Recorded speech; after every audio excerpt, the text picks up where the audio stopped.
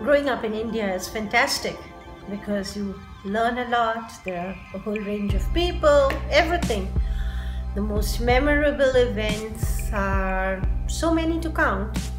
I grew up in a lovely school with great education, doing lots of projects because my school taught through the project method.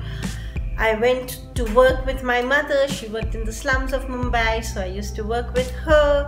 I went to work with different institutions, residential institutions, orphanages, and I think I had lots of funds and lots of friends and lots of fun. And I think what makes me today is that's what it is, helping others and at the same time being happy.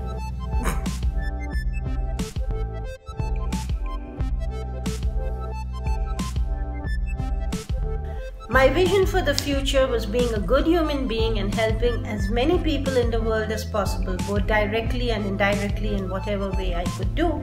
And that was shaped by my parents, who always taught me to have good thoughts, good words, good deeds, and be a good human being. And that's who I hope and aspire to be.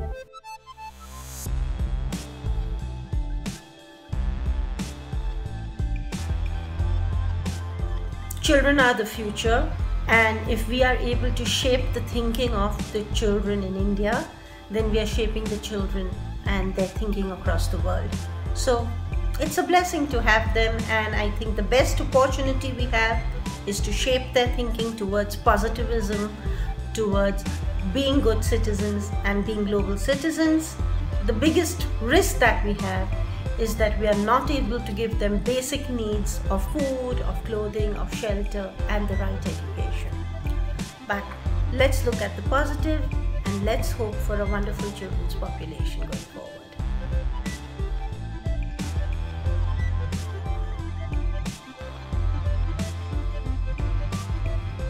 I was treasured by my parents, and they always told me being a girl was a blessing to them.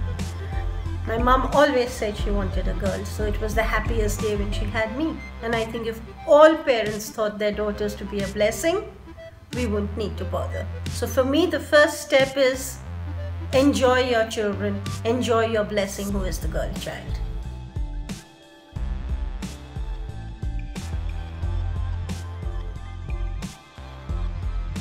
Making the world a better place, making the world a happier place, no poverty, no global warming, just everyone happy, healthy, and caring for each other.